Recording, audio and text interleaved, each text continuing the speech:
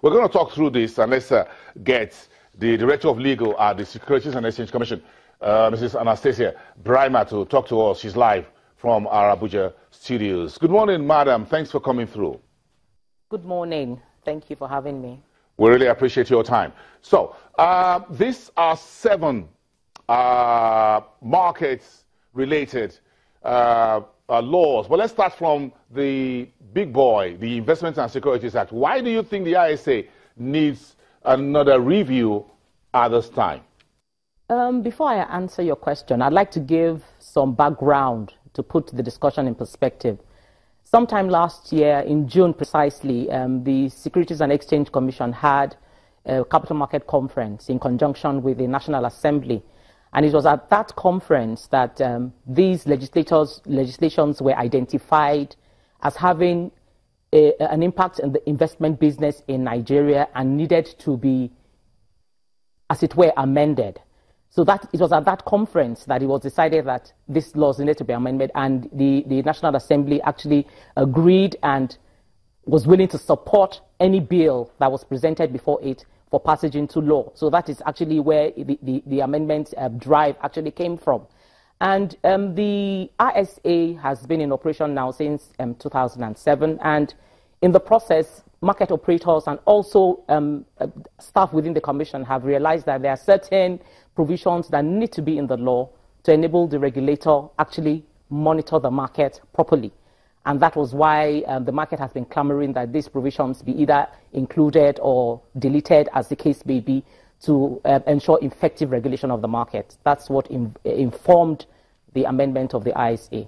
What will the SEC be looking for in reviewing the ISA as the umbrella regulation for the entire securities market in Nigeria? Okay, some of the recommendations that the committee, a market-wide committee, had looked at when reviewing the law is one, the functions or the powers of the regulator, as it were. There were some amendments made to the present act to enable the regulator carry out its compliance and enforcement functions properly. One is compelling information, audit information from its regulated entities. So we could call for information, but not specific information. We have that hurdle to cross. Another one is actually prosecuting our cases. The ISA, as it is, only empowers the regulator to prosecute civil cases. And you would agree with me, some of the violations of the capital market always have a criminal undertone. And we just felt that if we investigate these matters, we should have the powers to also prosecute. So that's one of the additions in the Act.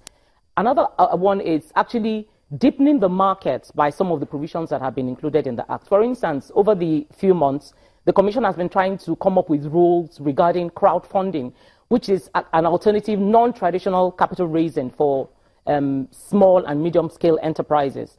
But we found out that the law, the ISA, and even CAMA, the Company and Allied Matters Act, prevented small-scale companies from actually subscribing or inviting the public to subscribe to the shares. So these are some of the novel provisions that have been incorporated in the Act to deepen the market, to increase liquidity, and to enhance investor confidence in the market. Are there new issues emerging from the trusteeship investment market? Are there some things that the SEC is looking at in terms of this particular aspect of the market? Which aspect of the market? I didn't quite hear you well there. Trusteeship investments. Oh, trusteeship investment. In fact, the Trustees Investment Act is one of the acts that was actually reviewed by one of the committees. And if you look at the areas or the basket that trustees have discretion to invest in, it's very limited in the Trustees Investment Act right now. So one of the areas that was worked on was expanding that basket, not only to include federal, state, stocks, or their agencies or securities issued by those agencies, but also to expand it to real estate, collective investment schemes, and other special funds that are already in the market. So we feel that by the time the trustees have a wider basket to invest in, these would actually help the market in depth and in liquidity as well.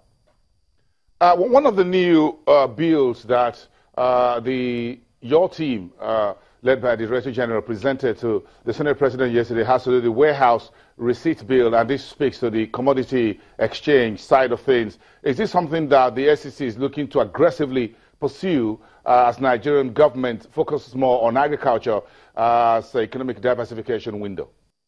Yes, it did. Yes, indeed. In fact, we have some regulation that regulate commodities exchange in our rules, but the clamor for a warehouse receipt bill is to ensure that the exchanges manage the commodities that are sold in these exchanges, or manage warehouses where these commodities are going to be kept.